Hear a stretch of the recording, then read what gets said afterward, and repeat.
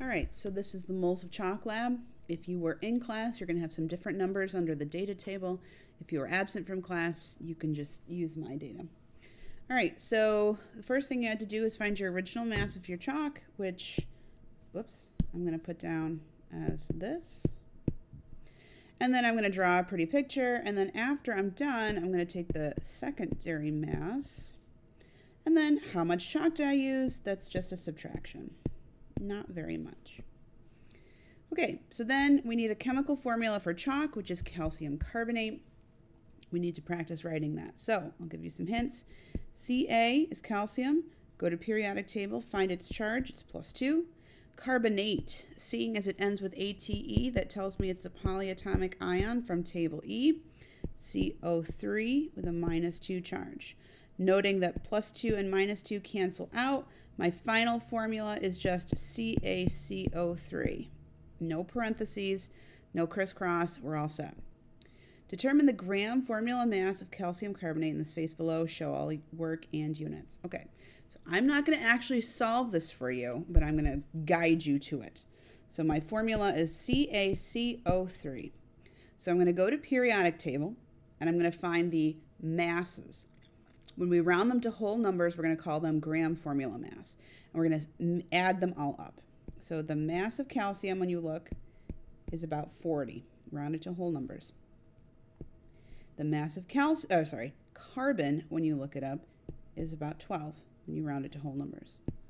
The mass of oxygen, when you look it up, rounds to 16. However, there are 3 of them. So you're going to need to multiply those. And then what you'll end up doing is you're going to come up with the sum of these 3 numbers. And that's going to be your gram formula mass, whatever it is. And then your units will be grams per mole. So multiply 16 times 3, get a number, add that to 12 plus 40. Now, we're going to need to calculate moles of chalk. And we clearly need the information we just calculated. Show all work and include units. Okay, so to go from grams back to moles, what we do is divide by GFM. So we're going to take the mass of the chalk we used, which was 0.08, and we're going to divide it by the GFM, which I didn't calculate for you, but you've got. And then you're going to divide those, and you're going to get an answer. So grams divided by grams per mole is just going to give you moles, which is the whole title of this lab, moles of chalk. Okay? So you will have to fill that part in yourself. Show all work and include units. So remember, going from moles to anything else, we multiply. If we come back to moles, we will divide. Show all work, include units. I'm not solving these for you, but I will guide you to the answer. How many moles are in 25.0 grams of water?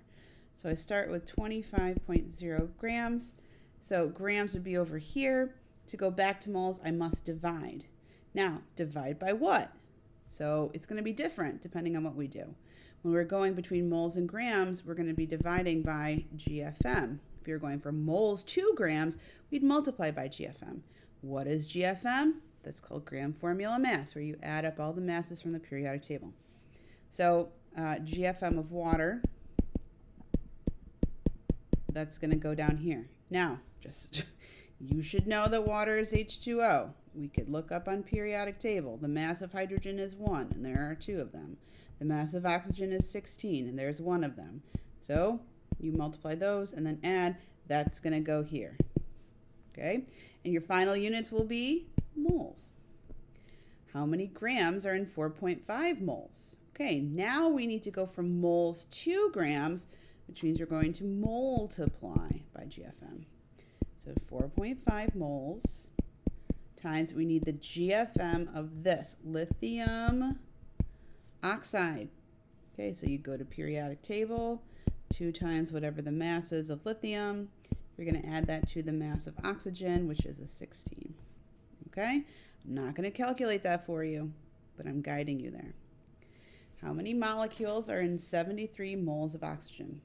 So to go from moles to anything else, we're going to multiply 73 moles times, okay, with molecules, That's Avogadro's number, 6.02 times 10 to the 23rd. And then when you get your final answer, you should put it in proper scientific notation, which is when you have only one digit in the ones place, times 10 to the whatever. Okay, how many moles are in that? So now we're given molecules and we need moles, so now we're going to divide. So we're going to divide by Avogadro's number. And no, I'm not going to solve it for you. You can do that. Finally, how many moles are in 15 liters of NH3? So liters, that's our last kind of relationship between moles. Moles in grams would be GFM. Moles in particles would be Avogadro's number. Moles in liters would be the molar volume, which is 22.4. So liters to moles, we're going to divide.